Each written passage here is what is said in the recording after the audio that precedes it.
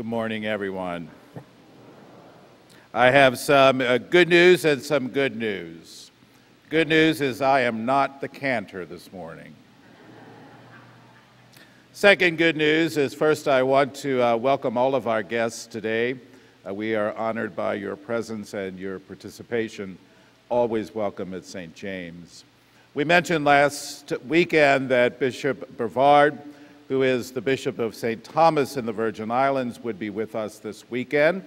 And he indeed is here, so I just want to say, Bishop, we are honored by your presence with us. And as I said last night, you're among just a wonderful family of faith, people who are very generous and just very good. So we're really pleased that you're here. The opening hymn is number 551, Praise My Soul, the King of Heaven. So I ask the bishop to please pray for me during Mass. I'll ask you to do the same. Shall we stand as we begin Holy Mass?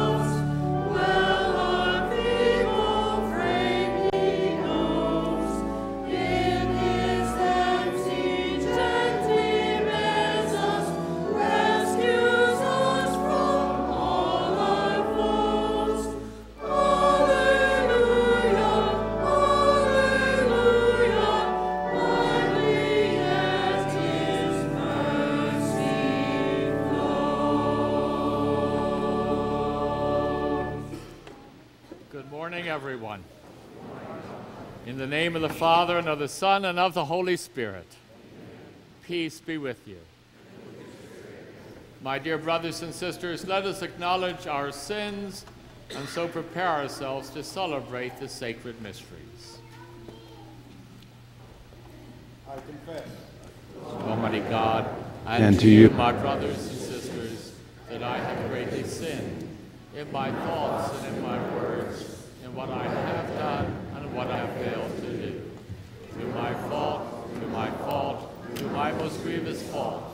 Therefore I ask Blessed Mary, ever Virgin, all the angels and saints, and you, my brothers and sisters, pray for me to the Lord our God.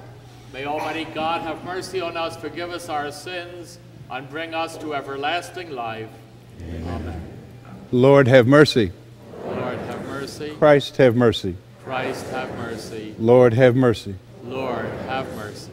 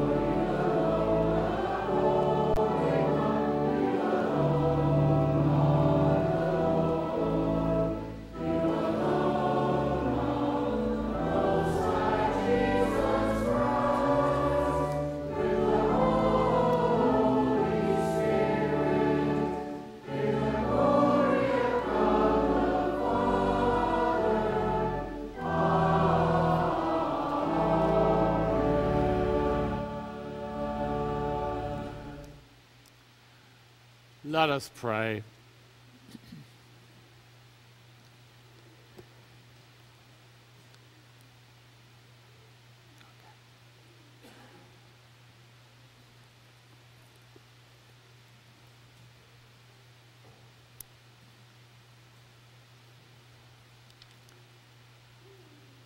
O God, who teach us that what you abide in hearts that are just and true, grant that we may be so fashioned by your grace as to become a dwelling pleasing to you. We ask this through our Lord Jesus Christ, your Son, who lives and reigns with you in the unity of the Holy Spirit, one God, forever and ever. Amen.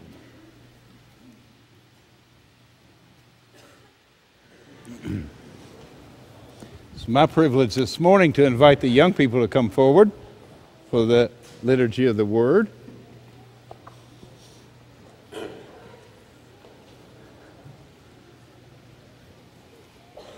Goodness.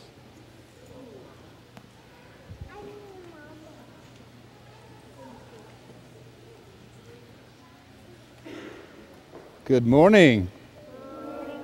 Yeah, all right. I've been elevated. How many of you have good friends? Okay, put your hands down. How many of you have bad friends, enemies? Oh. You know what Jesus teaches us today? We got to love them both. You think you could love your enemies? Yes. No. No? Please. We got to learn that, don't we? So that's what you're all going to learn this morning. So I send you with God's blessing in the name of the Father and of the Son and the Holy Spirit. Amen. Would you lead us? All right.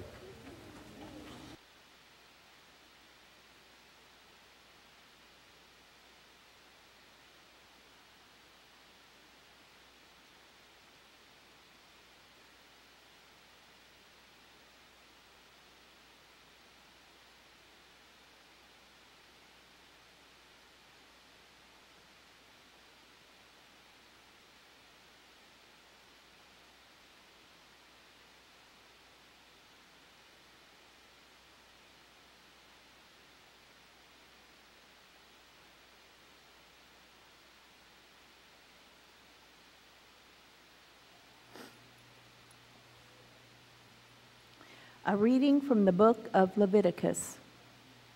The Lord said to Moses, "Speak to the whole Israelite community and tell them, 'Be holy, for I, the Lord, your God, am holy. You shall not bear hatred for your brother or your sister in heart. Though you may have to reprove your fellow citizen, do not incur sin because of him. Take no grudge against any of your people. You shall love your neighbor as yourself.'" The word of the Lord.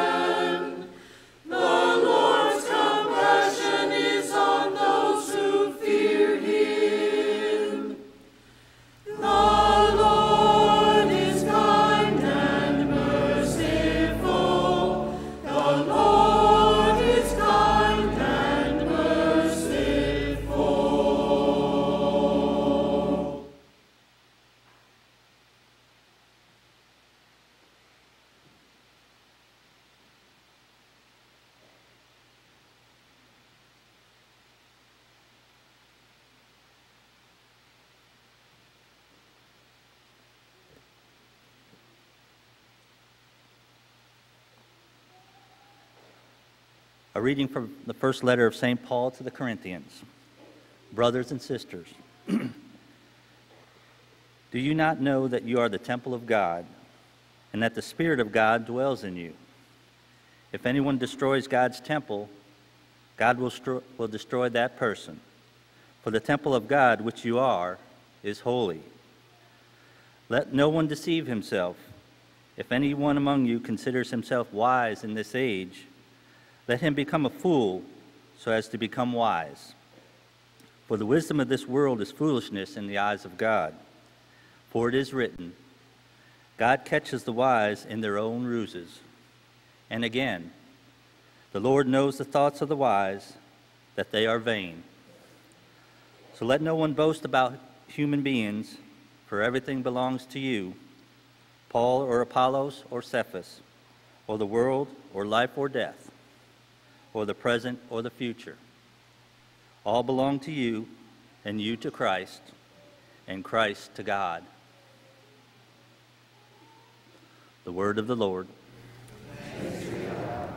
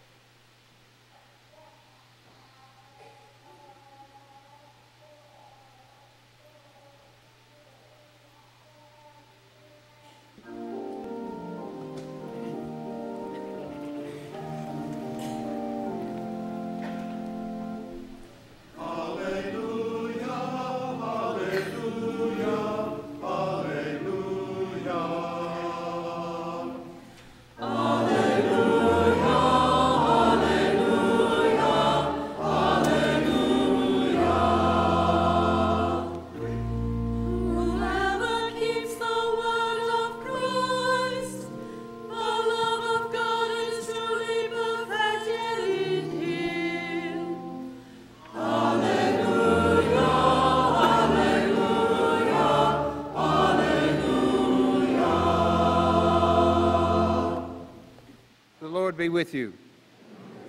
A reading from our Holy Gospel according to Matthew. Jesus said to his disciples, "You have heard that it was said, an eye for an eye and a tooth for a tooth.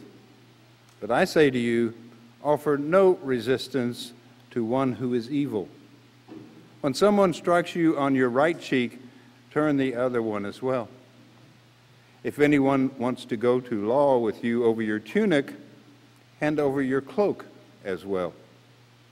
Should anyone press you into service for 1 mile, go for 2 miles. Give to the one who asks of you, and do not turn your back on one who wants to borrow. You have heard that it was said, you shall love your neighbor and hate your enemy. But I say to you, love your enemies and pray for those who persecute you, that you may be children of your heavenly Father.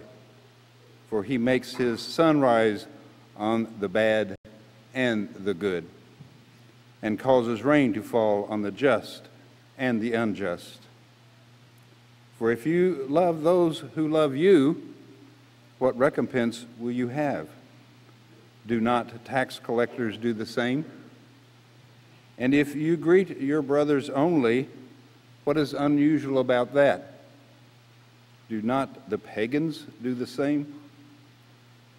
So be perfect, just as your heavenly Father is perfect. The Gospel of the Lord.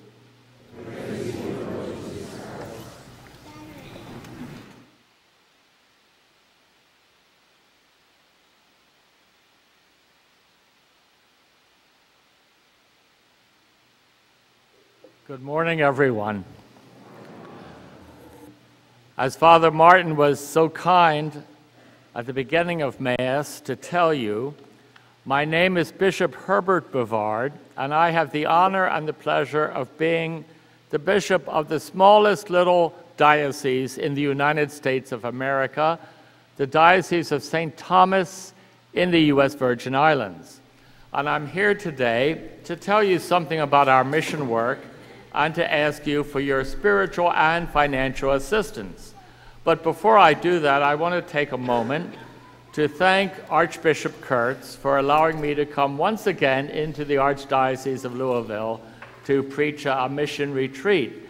I have been in the Archdiocese many times, and the people of the Archdiocese have been very, very generous and very, very supportive. Archbishop Kurtz and I are classmates from St. Charles Seminary and have been close friends since 1967. So that's a long time, and he certainly is a good friend to me and to many others, and especially to the Church in the missions. I'm also very grateful to Father Martin Leinbach for allowing me to come here to St. James to preach this mission. You know, it is said that lightning doesn't strike twice in the same place. Well, I think maybe that is not true. I think from time to time, maybe very rarely, not often, but it is possible that lightning could strike twice in the same place. But it doesn't usually follow someone around and strike him twice. Well, this is the second time that Father Martin has been my host. Once, some years ago at St. Patrick's, where he was the pastor, and now here in E-Town. So I'm very grateful to him for his kindness and for his great hospitality. I'm a bishop now for 9 years, but I wasn't always a bishop. For 36 years, I was a parish priest in the Archdiocese of Philadelphia. For 22 years, an assistant pastor in different parishes, and then for the last 14 years, I had the joy of being the pastor of a church called St. Athanasius. It was the largest and the most active and the fastest growing African-American parish in the city. And I was very, very happy there.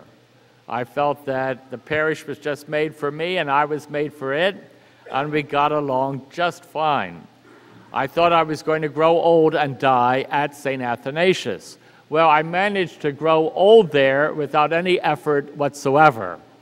But I wasn't meant to die there because 9 years ago, the phone rang on a Thursday afternoon in the rectory, and it was the papal nuncio telling me some very, very surprising news. First of all, that I was to become a bishop, and secondly, that I was to go to the Caribbean, to the island of St. Thomas, the Diocese of St. Thomas, to be the bishop there. Well, when he said that, I must have gasped with surprise, because he went on to say, "Don't be afraid."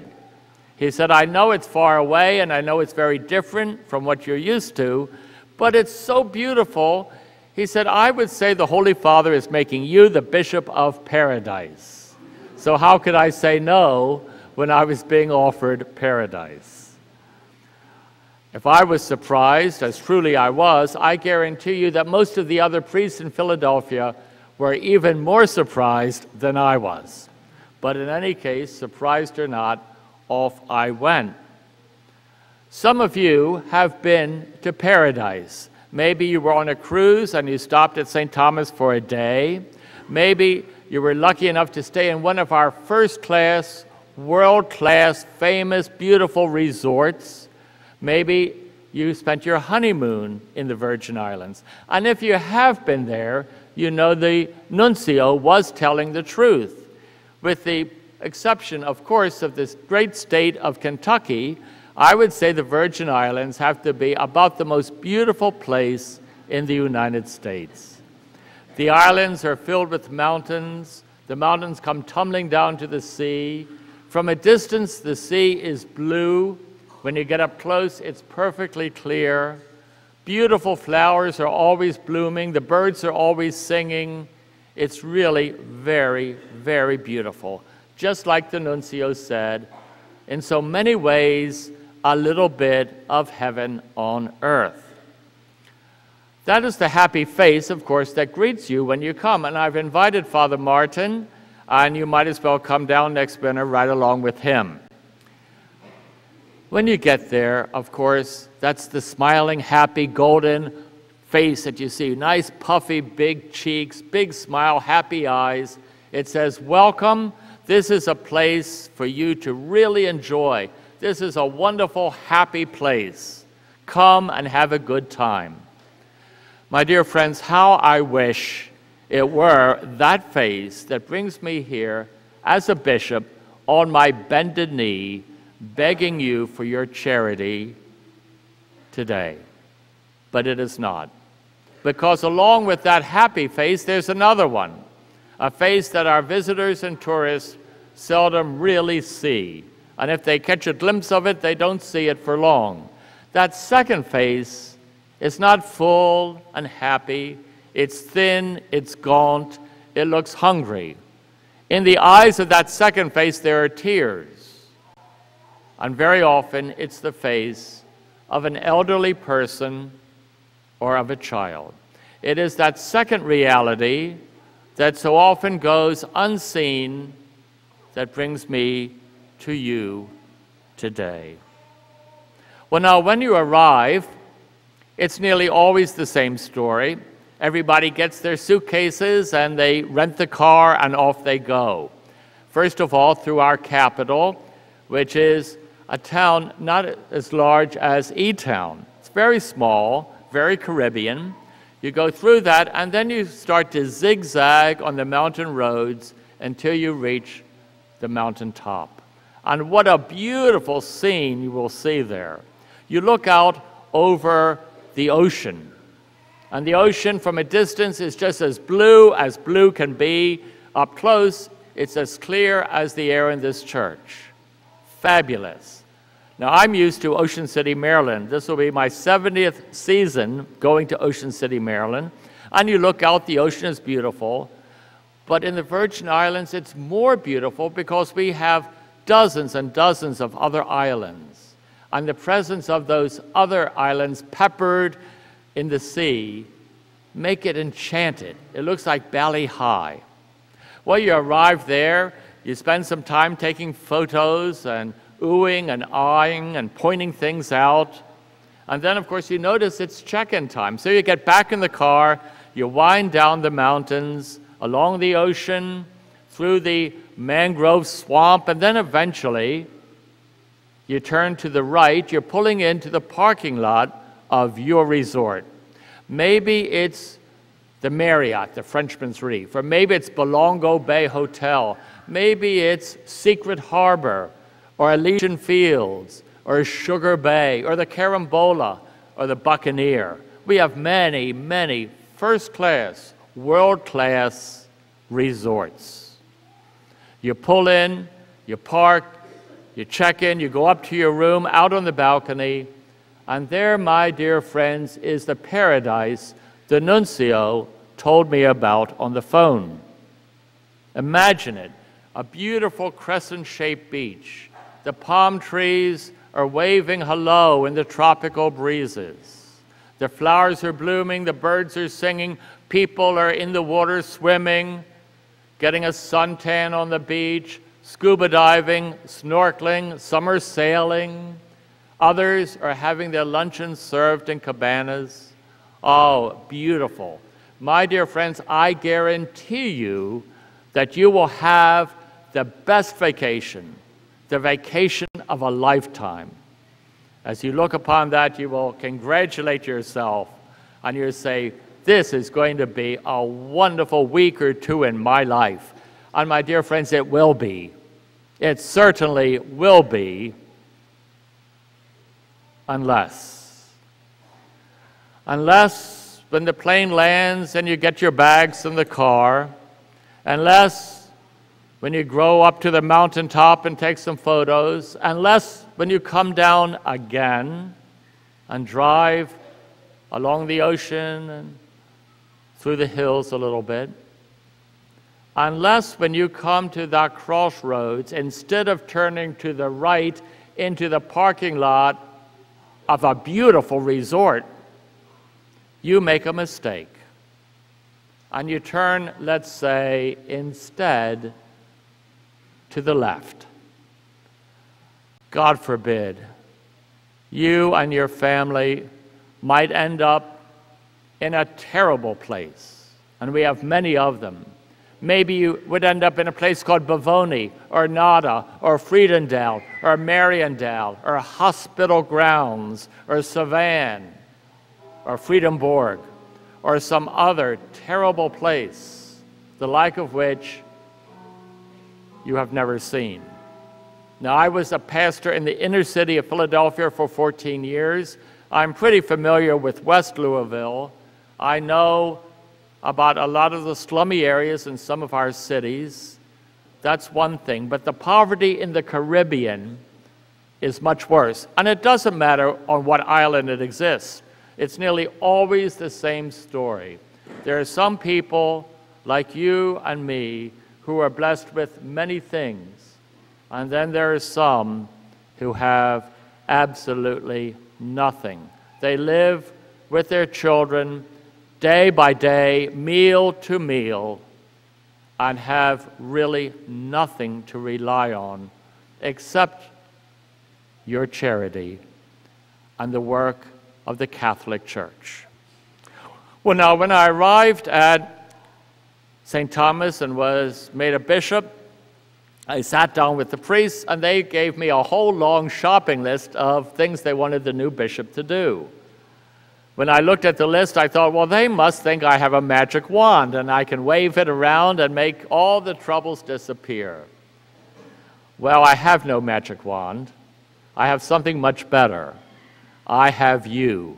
I have the generosity and the faith and the goodness of many, many Christ-minded, mission-minded people who love God, who love the church, and who are very, very willing to do whatever they can to see the church grow and to fulfill the commandment made by our Lord to go out to all nations with the faith. One of the things the priest mentioned was our cathedral, an old building, 168 years old when I arrived. They said, Bishop, it's going to collapse. One good-sized hurricane or earthquake, and down it will come. It's structurally unsound. You have to do something. Well, my dear friends, I'm glad to tell you that after 9 years, with the help of God and His Blessed Mother, the cathedral has been restored. That job is just about done. And when you come down, you will see a very, very beautiful, beautiful cathedral. And it's safe. It's not going to collapse and kill you. They said, Bishop, our schools. Our schools are so important. They're very small. They're very poor. We don't have any bells, and we don't have any whistles, and we don't have any Dominican sisters to staff our schools. How I wish we did. But our schools are good. We teach, first and foremost, the Catholic faith, not a watered-down, look-alike version, but the same faith that you learned from the good sisters or from your mother at her knee when you were a child. We teach it, and we teach it well.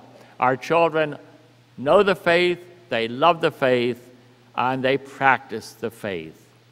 So the schools are important for the faith. They're also important academically. We teach the academic subjects, and nearly 100% of our graduates go on to college, especially up here in the States.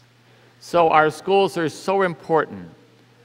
If you work for a company and that company were to transfer you to St. Thomas or St. Croix or St. John next week, there would be a Catholic school that you could send your little son or daughter to, and you wouldn't have to be a millionaire to do it. Our schools are staying open. Catholic Charities is the crown jewel in our lives. You would be so proud to be a Catholic if you toured all the many things that are done for the poor in the Virgin Islands. We have soup kitchens where many, many people eat all the time. I believe last year we served 55,000 meals. We have homeless shelters. You know, in the Virgin Islands, you don't have to sleep on a subway grill like you do in Philadelphia or New York. It never gets cold. But believe me, it's a terrible thing to be homeless in the Virgin Islands, to sleep in the public, on a beach, on a park bench, on the street. You are not safe by any matter of means. And so we have homeless shelters. We homeless many, many people, and we sponsor many other programs to help those who have no homes move in the direction of obtaining a home. We have all kinds of clothing distribution centers. We're doing a good job. Recently, we opened a new soup kitchen on the west end of Charlotte Amalia, and then I had the pleasure of blessing and opening a chapel and a food distribution center, a soup kitchen, for people, especially from Haiti. And at the same time, God sent us a priest who speaks Creole. And so that's a wonderful gift that he has given us that we can pass on to those who really need it the most. The Catholic Charities is so important. But my dear friends, believe me, it holds on by the skin of its teeth. We get involved with many government programs. They grant us money to run things that they can't run for themselves and that nobody else can run. And so often they're very late in paying. And recently, they haven't paid at all. You've read, I'm sure, about what happened in Puerto Rico. We are the next in line. As I stand here today, the government owes us nearly $250,000 that we have put out and not been reimbursed. And I don't think they have any intention or even the ability to repay that amount. As a result, I had to cut the salary of every single employee for Catholic Charities by 13% 2 weeks ago. But God bless them, the people said, well, some job is better than no job, and they're dedicated. They look upon it as a vocation, and so we continue to exist. My dear friends, the priest gave me many other things they wanted to happen. If I went through them, this Mass would be entirely too long. But let me just say, our needs are many, our needs are serious, and we rely very heavily on the goodness of your hearts. Now, because of the charity of Archbishop Kurtzen, your good pastor, the second collection this morning will come entirely to help us do God's work in the Virgin Islands. And I thank you from the bottom of my heart for anything you throw into that second collection. But I know that for some of you, this is not a good time. Maybe you didn't realize this collection was being taken up, or maybe it's not a good time for some other reason. Well, I solved that problem for you before you even knew you had a problem. In the pews are these beautiful golden envelopes. I think they're at the end of every single pew. If this isn't a good time, take one of these home with you and make your donation when it suits you. There will never come a time when we don't need it, and your money will be just as green in July as it is in February. So whenever it's good for you, it's wonderful for us. Now, believe it or not, I have quite a large supply of these envelopes. So please feel free to take some home with you. That's your missionary duty. Maybe you can't go to the Virgin Islands or to Africa or Asia, but still, there's so much you can do for the missions in prayer and in work. And so accept the work and take some of these home, pray about it, think about it, plan it, and see where you can plant the seed where it might take root and grow and produce fruit for our Lord and for his poor. Maybe, for example, you live next to a millionaire, where if you do, make sure you put one of these through the hedge.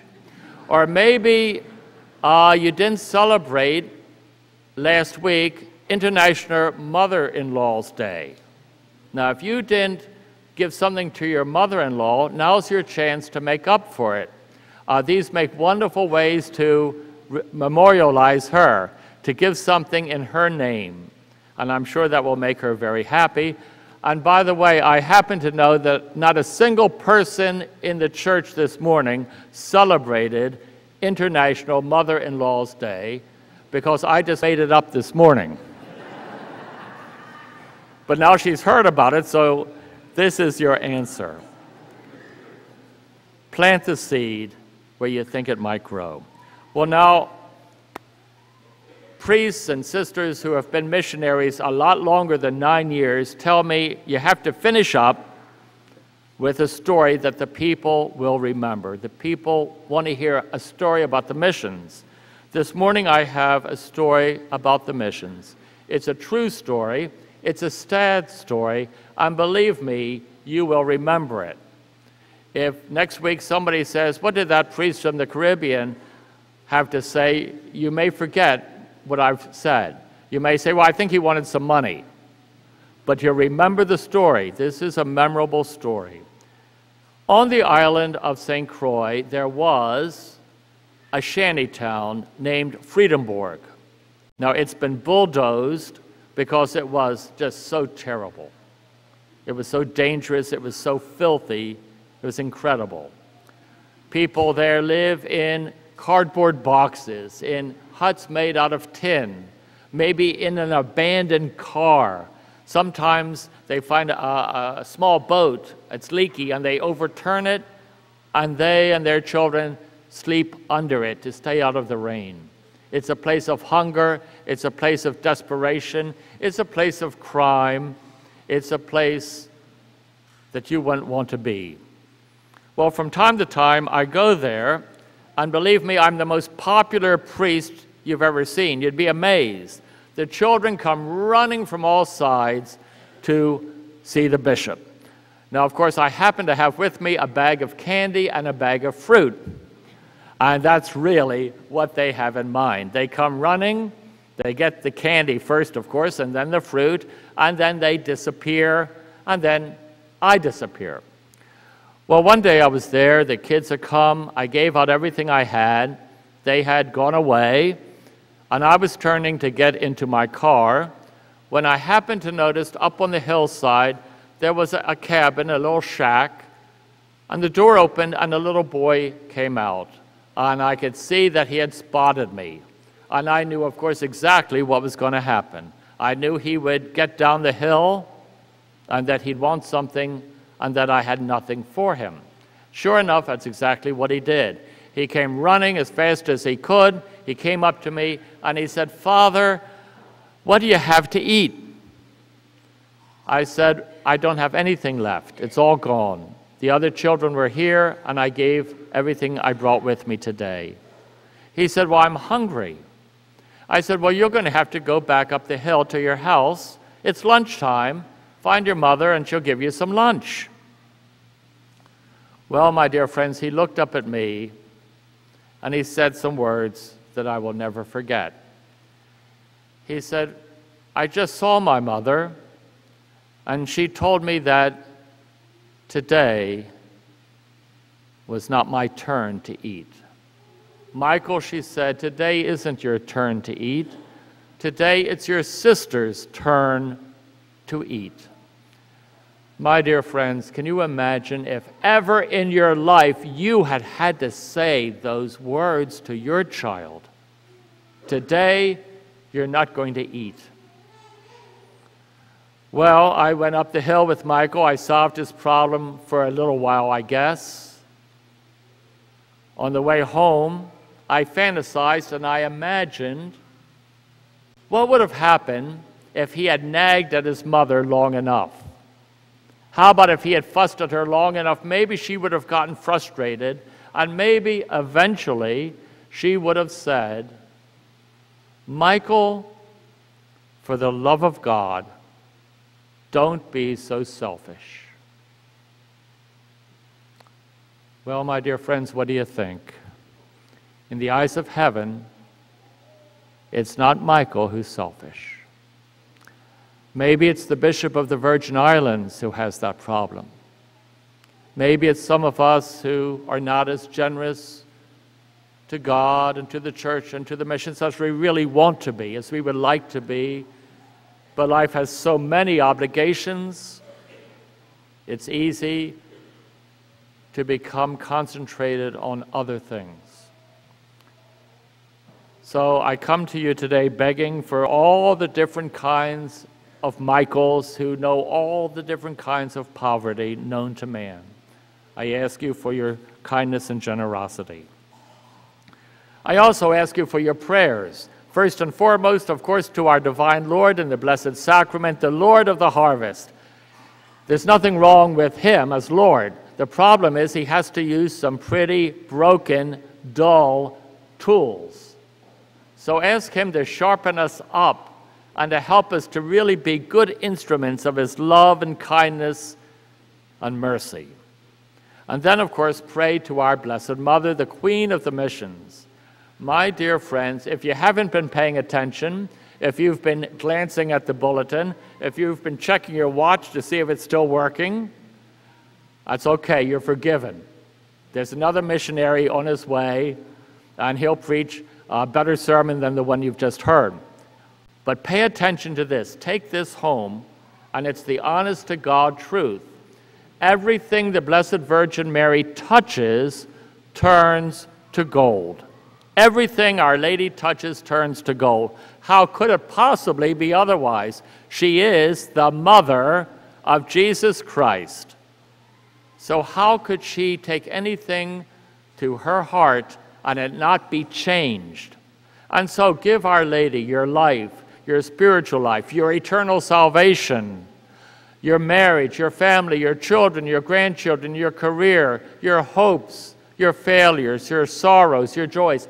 Give everything to Mary. And my dear friends, I can prove it. Like many of you, I'm a convert to the Catholic faith. I decided to become a Catholic when I was a very little boy. I was 11 years old, and my parents were very unhappy with that. And we lived in Maryland. You know, in the South, there's a cure for children who displease their parents. It's called military school. And so my father said, you don't want to be a Catholic, you want to be a cadet. You want to go to military school. So off I went. I wasn't allowed to go into a Catholic church for 7 years. I wasn't allowed to say hello to a Catholic priest for 7 years. I never even knew a sister or a nun. No contact at all. But I had the rosary. And I said it in my own Protestant way, I admit, but I said it nonetheless. For my conversion and for my parents and my family. I couldn't understand why immediately the Blessed Mother didn't show my parents the light. But I never gave up. I prayed it faithfully every day for 7 years. Well, when I became a senior and graduated, my father permitted me to be baptized. I entered the church, and I was ordained in 1972. My mother, who cried her eyes out when I said I wanted to be a Catholic, converted in 1976. My father converted in 1987, and I have one brother who just passed away, but 2 years before he died, out in Lincoln, Nebraska, he became a Catholic. So the Blessed Mother turned what I gave her to gold in her good time. Don't forget, God's time is always on time. We get impatient, but be patient, and she will change whatever you give her to gold. And then pray to our two patron saints. One, St. Francis Xavier. What a he-man, what a man's man, what a God's man.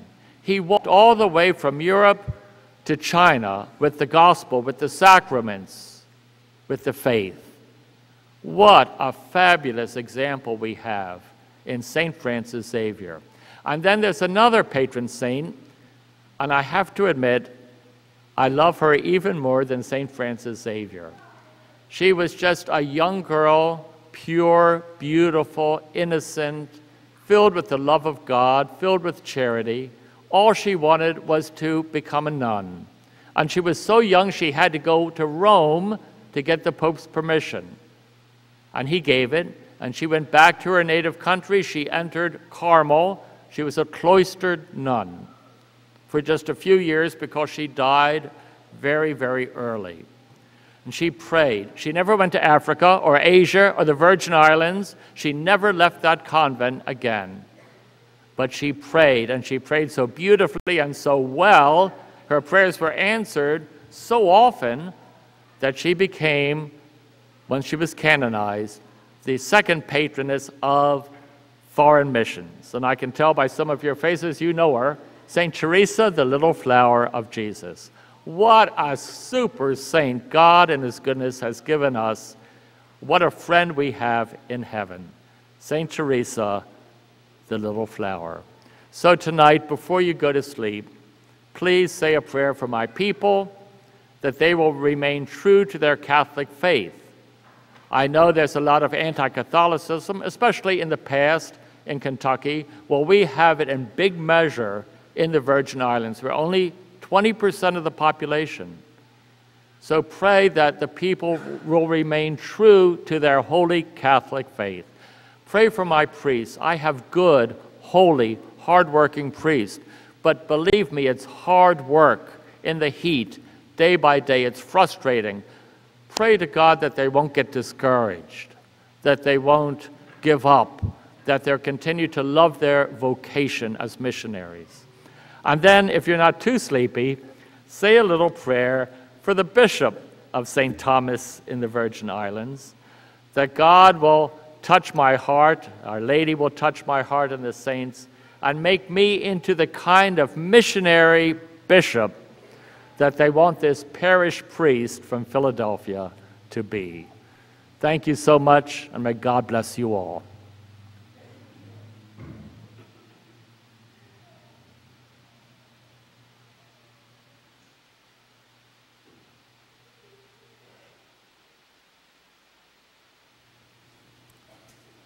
I believe in one God, the Father, the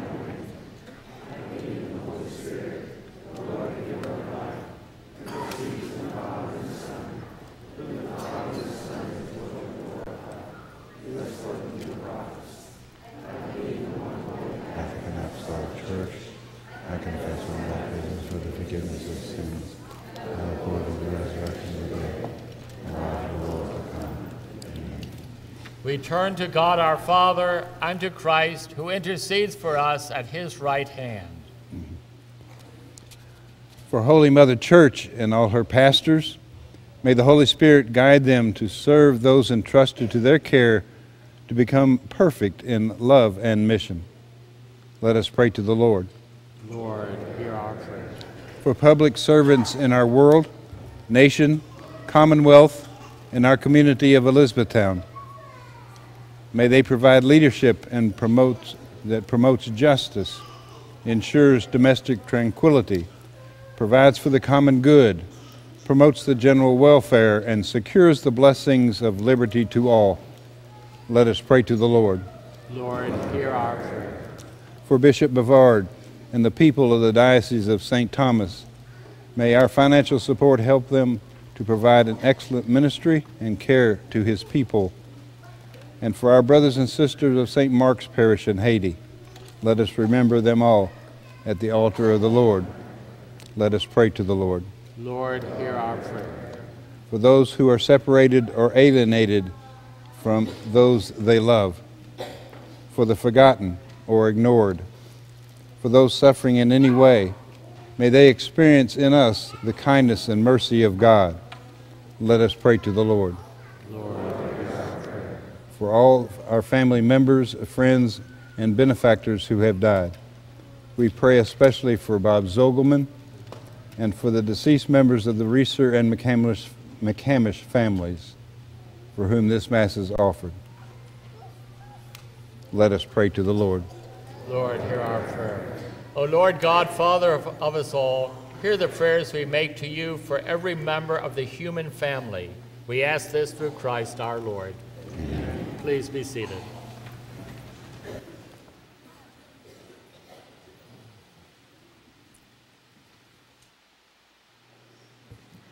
The hymn for the preparation of the gifts is number 626. There's a wideness in God's mercy, number 626.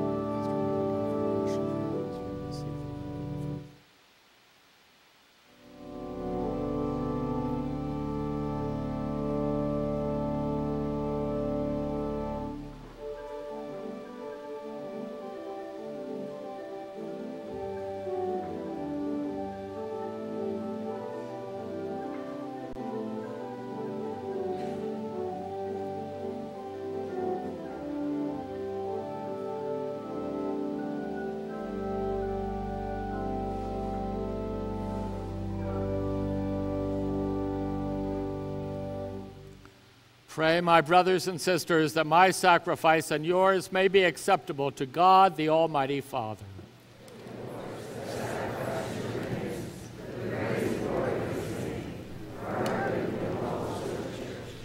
As we celebrate your mysteries, O Lord, with the observance that is your due, we humbly ask you that what we offer to the honor of your majesty may profit us for salvation.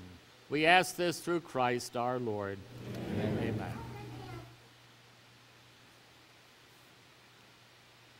The Lord be with you. Lift up your hearts. Let us give thanks to the Lord our God.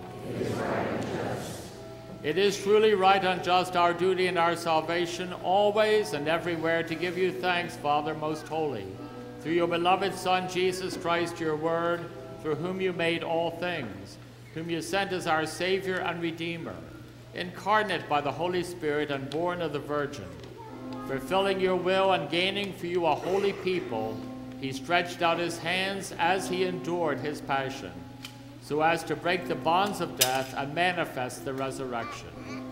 And so, with the angels and all the saints, we declare your glory, as with one voice we acclaim.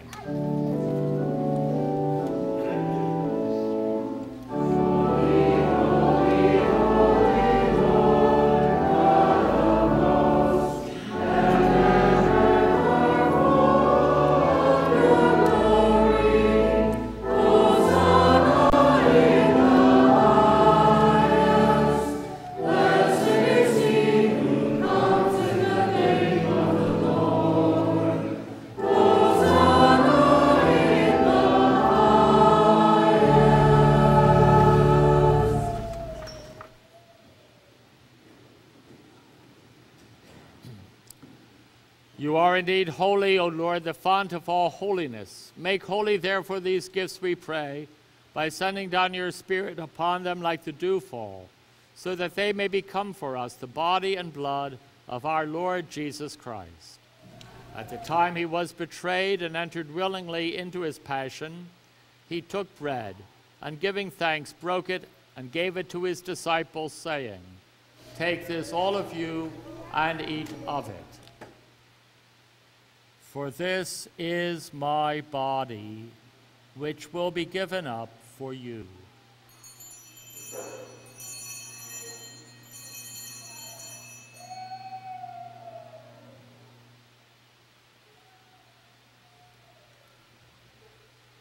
In a similar way, when supper was ended, he took the chalice, and once more giving thanks, he gave it to his disciples, saying, "Take this, all of you, and drink from it.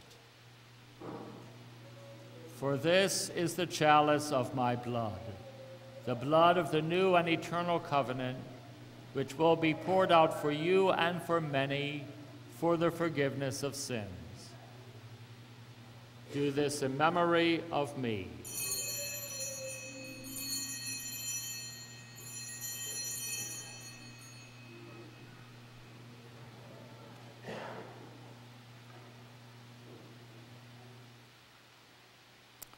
The mystery of faith.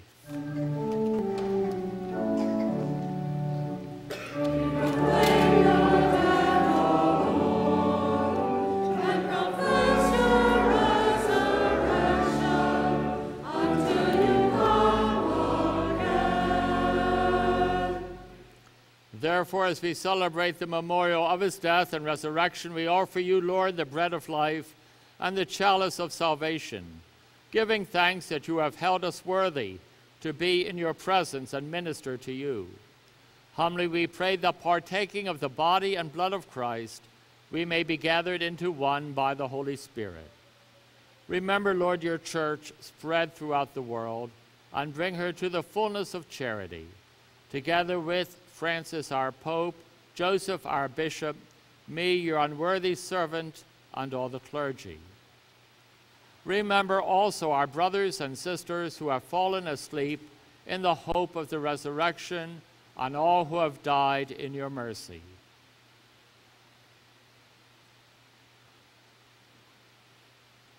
Welcome them into the light of your face. Have mercy on us all, we pray, that with the Blessed Virgin Mary, the Mother of God, with the blessed apostles, St. James, and with all the saints who have pleased you throughout the ages, we may merit to be co-heirs to eternal life, and may praise and glorify you through your Son, Jesus Christ.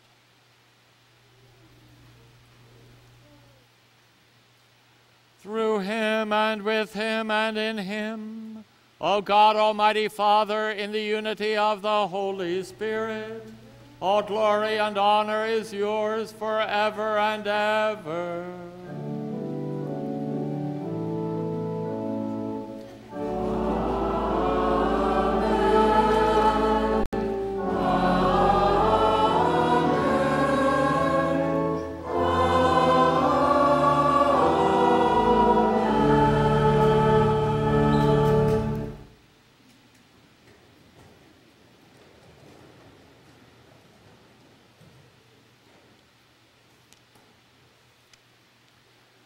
At the Savior's command and formed by divine teaching, we dare to pray.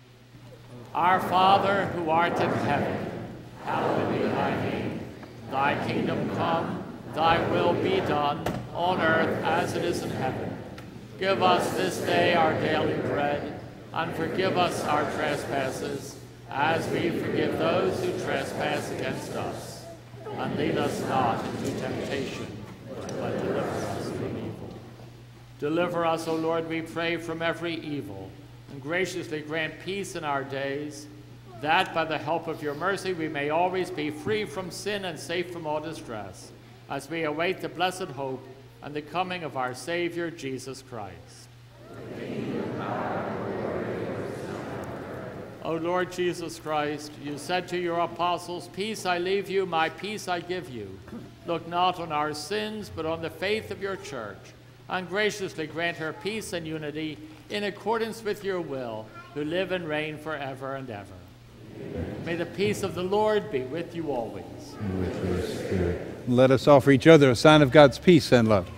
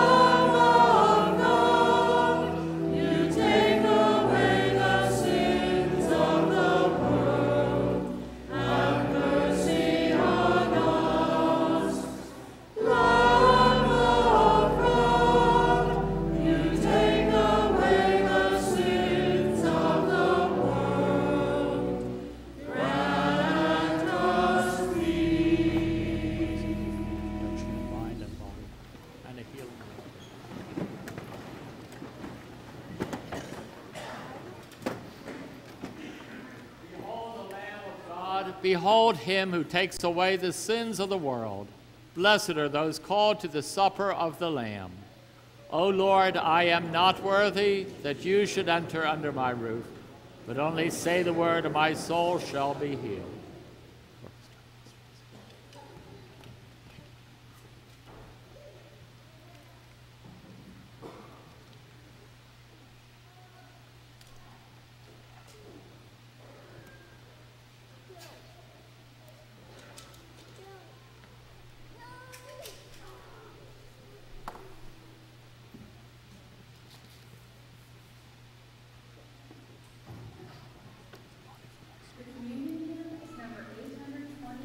I am the bread of life, number 828.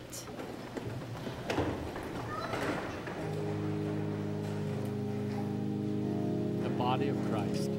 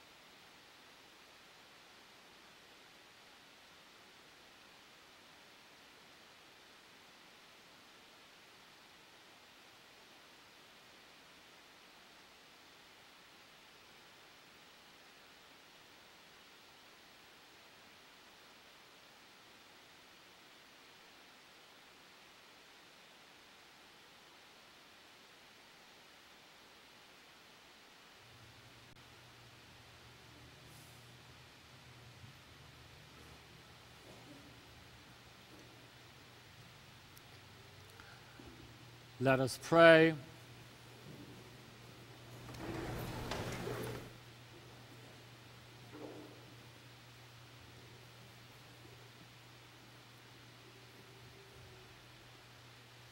Grant, we pray, Almighty God, that we may experience the effects of the salvation which is pledged to us by these mysteries. We ask this through Christ our Lord. Amen.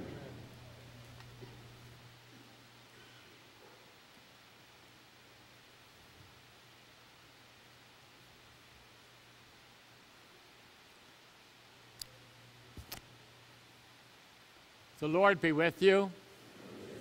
May Almighty God bless you, the Father, and the Son, and the Holy Spirit. Go in peace, glorifying the Lord by your life. Thanks be to God. 488, to Jesus Christ, our sovereign King, number 488.